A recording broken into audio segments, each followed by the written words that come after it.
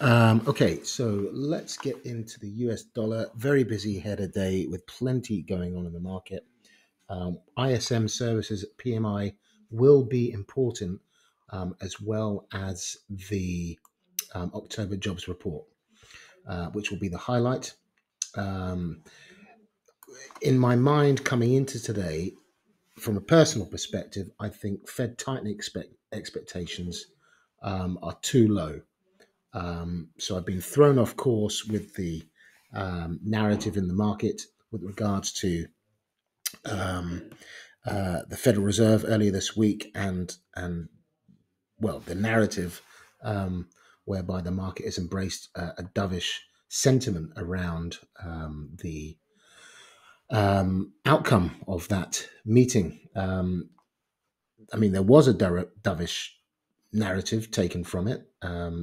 Comments from Powell um, seemed a bit lopsided, dovish.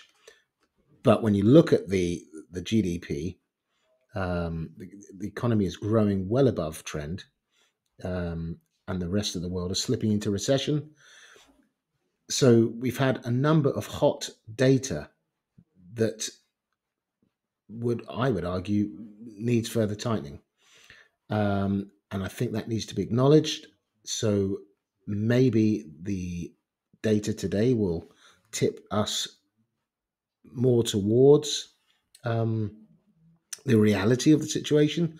Um, if not, then that narrative around a dovish um, a dovish perception on the Fed will likely continue to weigh on the dollar. So let's have a look. Perhaps the risks are more tilted in favor of the dollar, considering how much it's being stripped of its title into today's data. So pretty key, and it should set the scene for next week as well. So besides that, um, let's flip over to the chart. But specifically with the data, we're looking for.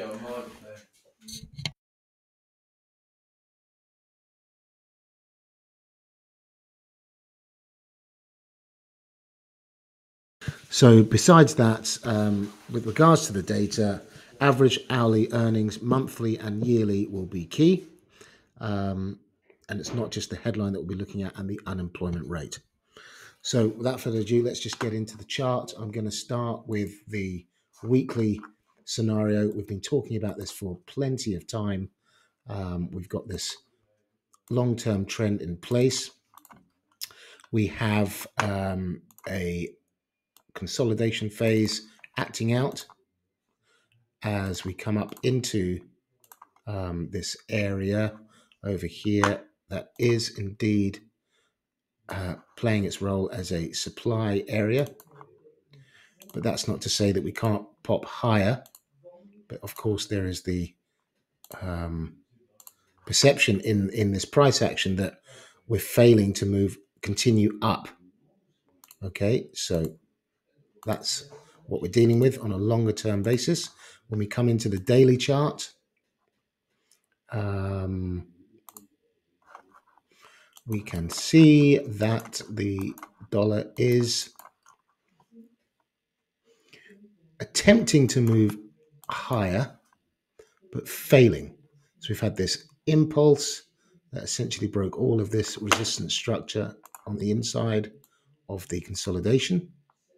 So there was the resistance that we broke up, and we've come back down, and we've moved back up, and we've come back down. So there's no real bias one way or the other, although that this could still prove to be a strong low. So bullish, still bullish, big drop to the downside, continuation of that sell-off from the Fed, and a bit of basing here going on. Market not sure what to do in this inside bar so far. Sideways, could go up, could go down, depending on the outcome of the data today. So I'm neutral really at the moment, but I think we're set up for a drive higher if the data proves in line with what we've been seeing, and that could put the dollar back on top.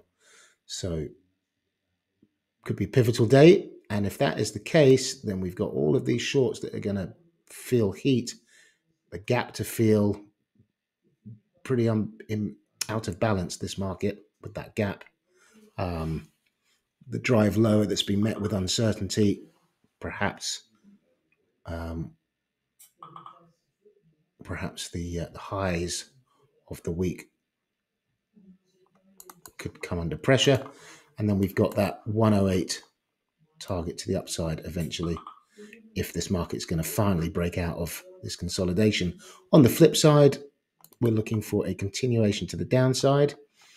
If that were to eventuate, still, we've got an M formation that will be formed on the chart, and any drives lower, I think, will be met with support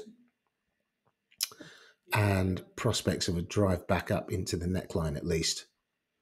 So I'm not sure that the dollar can be sold off significantly unless we get a disastrous outcome out of the data, which puts the US economy back in line with the rest of the world. Questions of recession in play, and certainly the Federal Reserve wanting to keep the brakes on. So that's where we're at longer term. And then if we just, what we can do is mark off the areas of interest on this daily chart. And I'll put this on pause while I do that. Right, so this is the box that we are working within. Okay, so let's mark that off. This is the box that we're working in currently. So the bottom third of it is below the lows over here. In fact, I'll put that as a potential support. Looks quite significant. So we're coming down to test that at the moment. So take note of these levels to the downside and these levels to the upside that guard an ultimate target. Not necessarily today. If we look at the average true range of this index, it's around about 63 points, 64 points. So far on the day, it's an inside day of yesterday's range, heading towards the lows of yesterday, and we've done about 34 points. If we were to say come down into the lows, and let's say there was an almighty turnaround, it would put yesterday's highs into focus in line with the ATR, the average true range. The index has moved over the last 21 days, coming up to target 106.50. Beyond there, which is quite feasible, you've got these levels to the upside that we can look to. To the contrary, if that is the high of the day and we are going to continue lower, then 60 points takes us down into 105.50. And at the extreme, we've got last week's lows down at 105.40-ish. Last week's lows. Well, this week's lows. Sorry, bear with me. Where are we in the week? Yeah, last week's Monday's lows. Okay. And that also marries up with last month's low. So potential target here on the downside if the narrative stays bearish US dollar. That's the key target. And bullish, then we're looking to squeeze these shorts from this week at least. 106.50 up into the breakout area towards 107.70, 106.70. We are on the week. Day 1, day 2 shorts, day 3 potential correction would be in line with the day count. Day 1, day 2, day 3 for a short squeeze.